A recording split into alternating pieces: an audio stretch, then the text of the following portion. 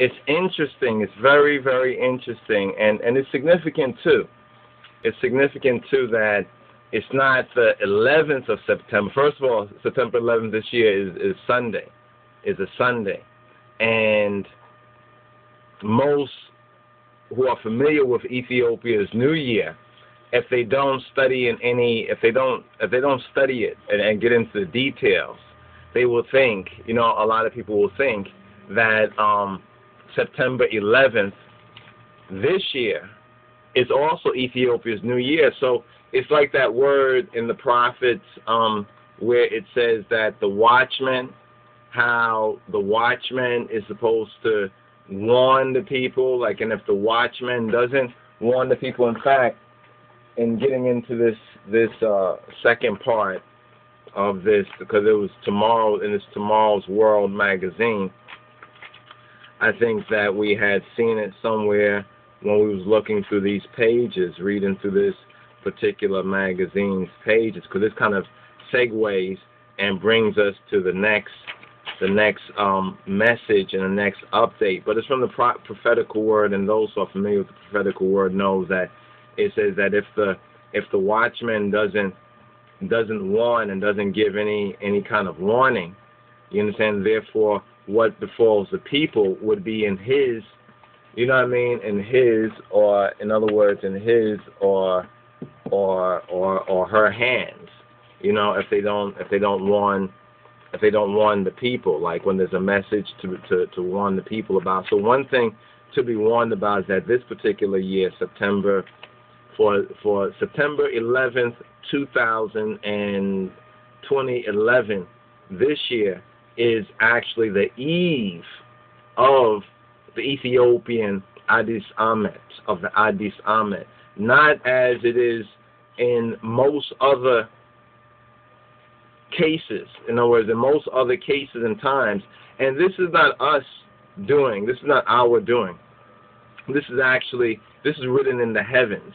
And if we were able to understand the heavens, if there wasn't so many artificial lights and distractions down here on earth at night, and we can really see the heavens and God's computation of time for ourselves, we would be able to recognize that actually there's a difference. And we can almost feel it as well. You understand that this year is a little different than other years. No problem with that. But moreover, as far as the calculation of sacred time goes, that September 11th this year is the eve of the new year and not the new year. So in other words, it won't be Sunday. Sunday would not be Ethiopian New Year for 2011. It would actually be Monday, September 12th. And that's very interesting. Coming to hearing, even in the media, they've been using September 12th. You understand? We've been so involved with the Torah teachings and the Torah portions, with the series of new books and reprints of books that we have been either editing or preparing or either writing, and with other aspects of the ministry. You understand? With other aspects of the ministry of His Imperial Majesty that almost snuck up even on us. And when we say, wait, we know that every couple of years, every about 4 years is a leap year. Every 4 or so years is a leap year, as we've tried to explain by what we have on the whiteboard behind us.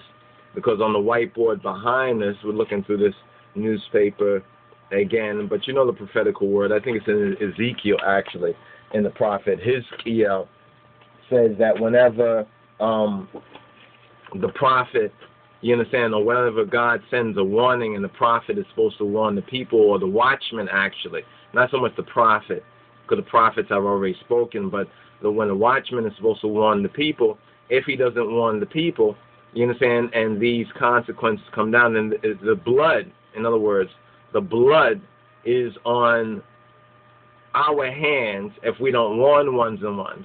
So it's very important that we do give this warning concerning September 11th, 2011 is not the Ethiopian New Year. We repeat, It is not the Ethiopian New Year. It is September 12th. And the simple text, of the reasoning, in other words, the simple explanation of it. This is another good book that actually touches on an aspect, and I wanted to share this with you all. And then let me see if it's in here. It should be in here, but let me first of all find it. If I can find this page for you, then I can show you this particular page, and then it'll be easier. It should be easier for ones and ones to connect this.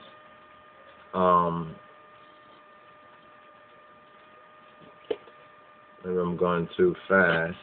Okay, we'll take our time on that aspect. But as we were explaining in the part 1 concerning these 4 years, what you see at the top is Matthew, Mark, Luke, and John.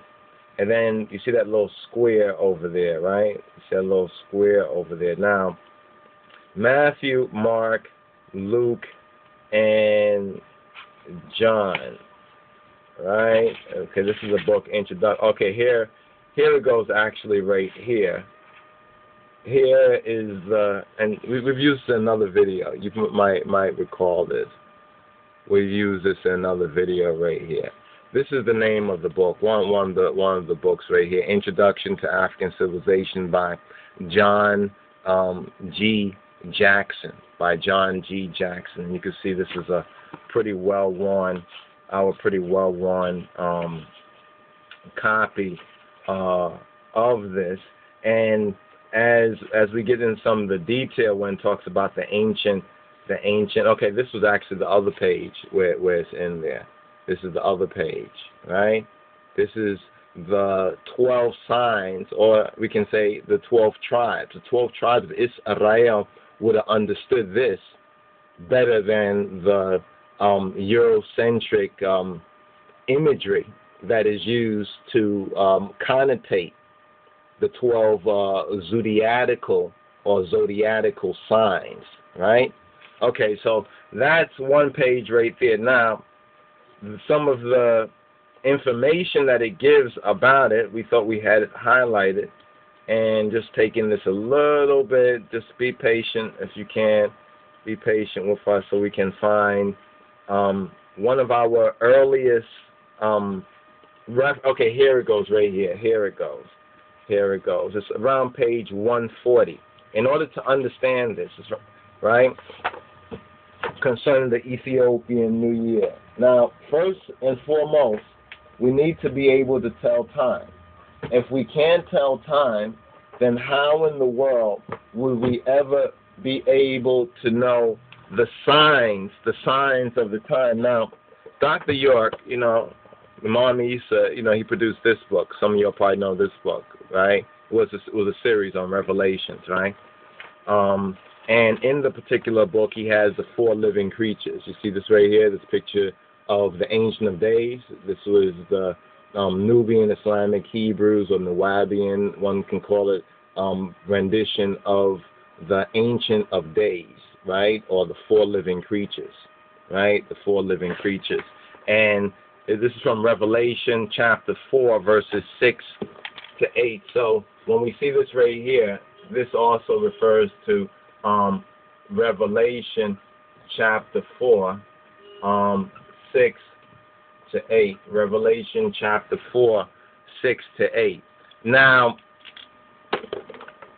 some say that this is the 4 great empires of the beast, and we have the Ancient of Days now in the center of that. Now, within our rendition of that, we went back to some of our Ethiopic sources where they had the Trinity. You've probably seen the imagery of the 3 men that look the same way, the 3 men that look the same way, that are sitting down and gesturing. Instead, we put His Majesty on the throne because that's the reality. You understand? Surrounded by that same imagery. You understand? And we'll bring that forward maybe in another video, but we've had that in some of the older videos, so some of y'all might recall it. Others, after you see it again, then you remember what you had seen previously. So then these 4 great empires of the beast. Now that's one way of looking at these 4. You understand? These four, and this is another symbology of this four. Now, what's interesting is that this One World Trade Center that they're doing, you understand, the One World Trade Center, and you see what it's all about over here. You see who's riding on, who's riding on the beast. You see those twin towers right there. You understand? Well, stay tuned to 9/11 plus 10, right? 9/11 plus 10.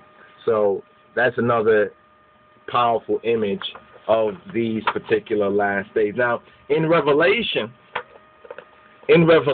that's true. You see, in Revelation, that is true, regardless from, what particular point of view, because different people, might see things differently, but still the truth about what they see is basically one and the same. This is what we have in the prophets.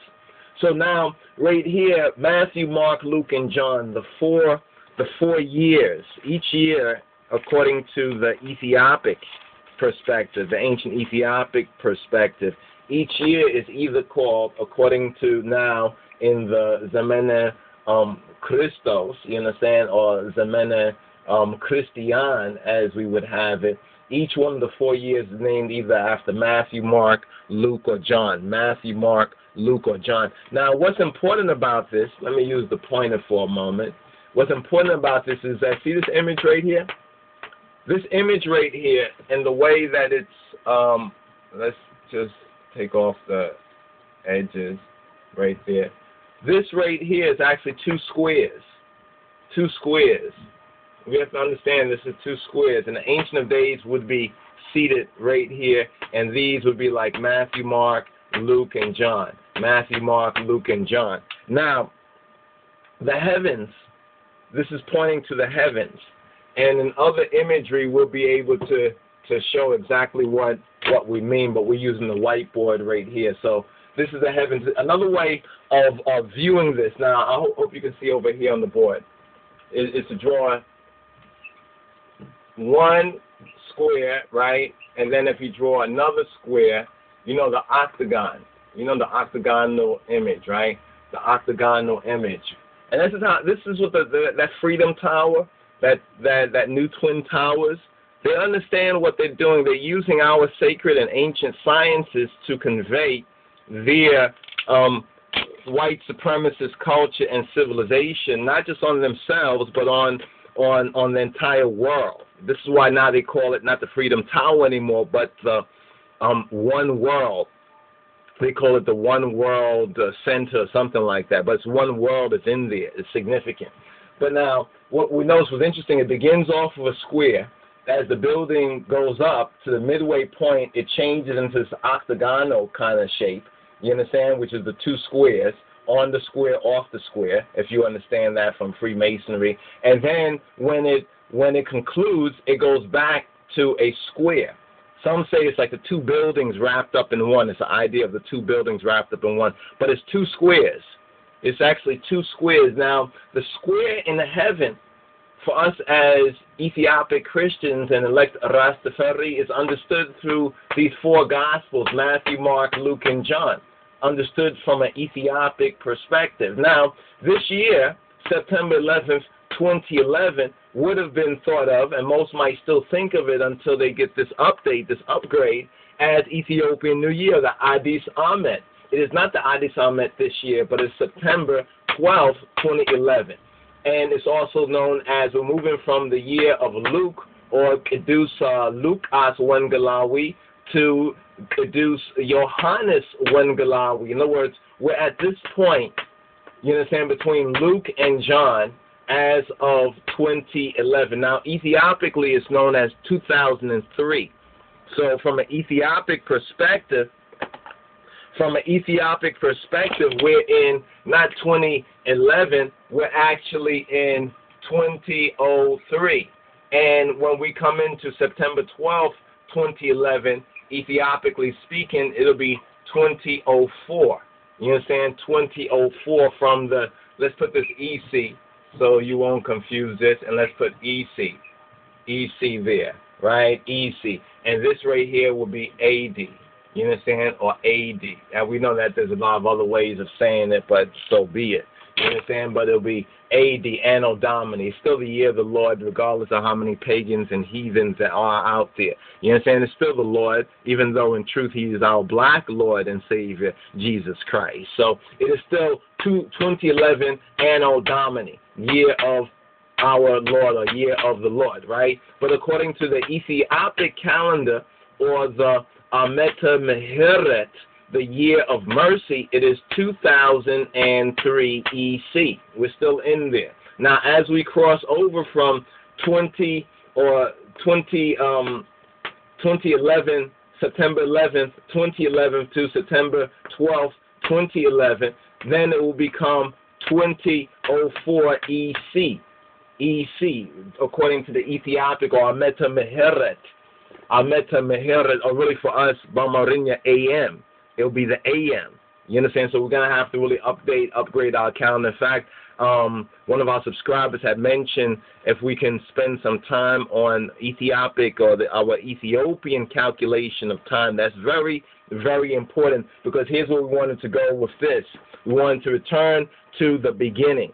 You understand? The beginning. Genesis chapter 14, chapter 1, verse 14. Genesis chapter 1, verse 14. Where it says, and Elohim said, let there be lights in the firmament of the heaven to divide the day from the night, and let them be for signs and for seasons and for days and for years. Now this is very, very important. Let there be what? It says, let there be lights in the firmament of the heaven to divide the day, you understand, from the night, the time of illumination for the time of unillumination. You understand? The day from the night. And let them be for what? For signs, and for seasons, for days, and for years. Let's get that John G. Jackson book, right? The introduction by John Henry Clark, Introduction to African Civilizations, right? And when we go to the very beginning of the book, let's go to the beginning of the book, the first graphic shown right there. And let us let's see how clear you can see this. Can you see this right here? You can see these are the signs and the seasons according to ancient Egypt. You understand? According to our ancient Kamite root. You understand? Which comes out of inner Africa, which comes out of the Tob, the land of Tob, or the good land, or the Kui land, the land of the gods. You understand? Or Ethiopia comes from that root right there. So you see there's 12. There are 12. You understand? These are the 12 so-called signs of the ancient zodiac.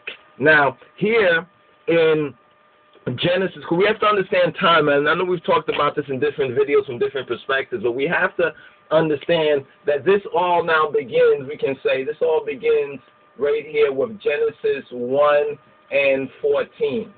This right here begins with Genesis 1 and 14, right? So we have the word where it says that Elohim said, let there be lights. Some can say this is stars, you understand, or galaxies or constellations in the firmament of the heaven of the Shemayim, or the Samayat, or the Samai, to divide the day, which is the illuminated time, from the night, from the shadow state, or the unilluminated time. And it says, let them be for signs. Now, we just touched on the signs, right? The signs, and for seasons, and for specific seasons, and for days. Certain days have certain significance, you understand, and years. Now, most of the city folks, because we've been so shittified, did I say shittified? I meant to say citified. But is there really any big difference?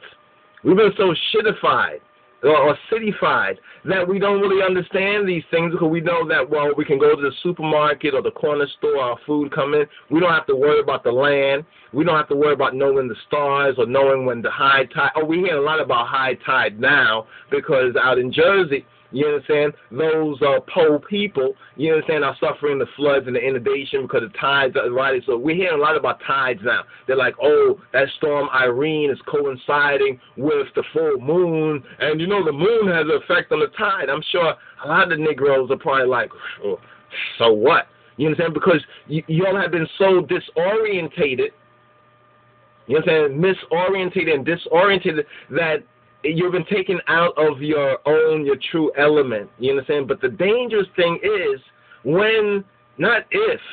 You know what I'm saying? Not if Babylon will fall. It's not about if Babylon, repeat. It's not indigena, means repeat. It's not about if Babylon falls. It's actually when Babylon falls. But see, if you don't know the signs of the times, then you just won't know. You know what I mean? You'll know after it already happened if you survive, but you just don't know what you just don't know. So it's important for us to understand the signs of the time, both the signs and the times. So when we're talking about so-called astronomy, even if we happen to touch on astrology, you understand, it is for knowledge purposes. See, a lot of folks will say, oh, that's pagan, that's heathen, you understand, whatever. You understand, whatever. They don't understand that the way they're living in their modern Babylonian way of life is 10 times more pagan and heathen than somebody out there in the bush worshiping a rock, a stone, a stick, or a tree. Because at least that person in the bush doing that, you understand, is just doing that to themselves and whoever follows after them. But this garbage that you're into in Babylon is polluting the whole world. It's iniquity. The iniquity is reaching up into heaven.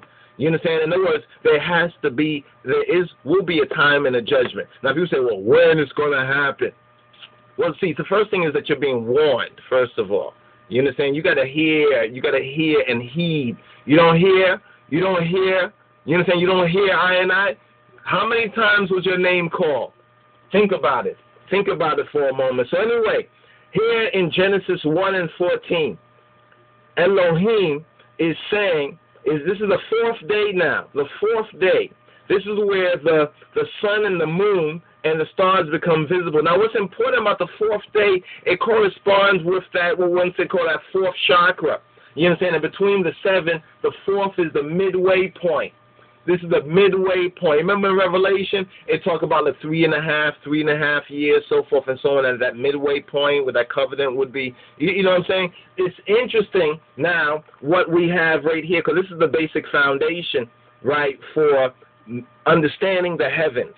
It's important for us to understand the heavens. I mean, you have watches and clocks and digital. What do you think that it synchronized itself with? In part, with the heavens. It's based upon that. You understand? You would not know how to plant your food. You understand? You would not know when to reap or sow or to harvest or any of that if you don't understand the heavens. That is God's clock and God's computation of the true God, our God, the God and Father of our Lord and Savior, our black Lord and Savior, Jesus Christ, Jesus Christos. So we need to understand the heavens. And by not understanding, some would still think that September 11th, 2011 is Ethiopia's New Year. As, in fact, if we didn't check ourselves, we might have run off and said the same thing, even though we should and we did know better. But all praise be to the God and Father, our Lord and Savior, that we was able to check that out for ourselves. And that's why we said, you know what?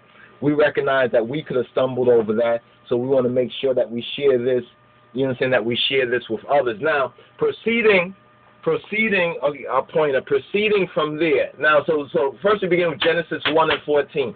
You understand, where God said, let there be lights in the firmament of the heavens to divide the day from the night. You understand, let them be for signs and seasons and days and what years. So we're dealing with certain days, we're dealing with certain years, because when you're living in the creation in God's way, not in your little shitties. You see, the little shitties, you rely on others who are doing these calculations for you, but if they don't do it correctly, you got problems. That means you starve. You understand? And if you starve long enough, you die. You dead. And if you don't know how to plant or grow food because you don't understand the heavens and the earth and the relationship of the elements, then you die. So see, understand how, overstand how, because you've been understanding in a sense, but now get an overstanding of this. So we have the four Gospels, Matthew, Mark, Luke, and John, right? And these four we can symbolically put in a square for example. Now, the earth is a circle, but the circle basically is 360 degrees, and the square is 360 degrees, so the number of degrees mathematically a circle is equal to the square, so don't be deceived by its shape. Most are deceived by its shape. A circle and a square is equal mathematically. Spiritually, they are equal in the number of degrees because they're both 360. So we need to understand that right there. But their shape deceives one. That's why it says, judge by what? Righteousness. Judge by what? Righteousness, not by appearances. So by the appearance of things, people are judging, and therefore they are violating our black Lord's word and warning and good advice. You understand? So let's make our wills obedient to good influences and avoid evil. That is to show the greatest wisdom. But in order to follow this aim, one must be guided by hymenot, by living faith. And this will bring this into, some of y'all might remember this speech where His Imperial Majesty speaks on religion. This is one of the most important word sounds. I would say it's because of these words here that I can say in spirit and in truth that I, ene Christiane, you understand, that I am a Christ man because of the teaching of His Imperial Majesty, period, point blank. But we'll deal with that right there. That's the speech on religion. That's when His Majesty speaks on religion. But let's understand this about September 11th, September 12th, because now it's September 9th, so we really don't have a whole lot of time to try to disseminate and get this out there to you all. You understand? So Matthew, Mark, Luke, and John, right? 1, 2, 3, 4. An hulet sos arat, right? In Revelation 4, 6 to 8. It's interesting because it speaks about these well, let's see what it speaks about. You understand? Go there for yourself, because somebody else can give you a summary, and the summary may miss something that might be important to you. You understand? Or to me. So Revelation chapter 4, verses 6 to 8. It says the four living creatures, right? The four living creatures, right? The four living creatures. And before the throne, there was a sea of glass. And before the throne, now notice something. This new Freedom Tower, they call it One World Center, something like that today for the Twin Tower, blah, blah, blah, 9, 11 plus 10. It's number glass. Think about it. A lot of glass is used. So if something happened, you know, just think. And before the throne, there was a sea of glass like to crystal. And in the midst of the throne and around about the throne were four beasts full of eyes before and behind. They had eyes everywhere. They had eyes before, they had eyes behind. And the first beast was like a lion. So we get the first beast, right? And we're going to break this down with the Matthew, Mark, Luke, and John paradigm. The first beast was like a lion. And the second beast was like a calf. And the third beast had a face as a man. And the fourth beast was like a flying eagle. Flying eagle, not a flying dragon, but it's interesting that something about that right there. But understand this right here. And the four beasts had each of them 6 wings about him, and they were full of eyes within, and they rest not day and night, saying, Kedus, Kedus, Kedus, Adonai, Yah, El Shaddai, which was and is to come. Holy, holy, holy, Lord God Almighty. Lord God Almighty, which was and is to come. The one who already was in ancient days. So in ancient Egypt, they knew him, the Amen. You understand?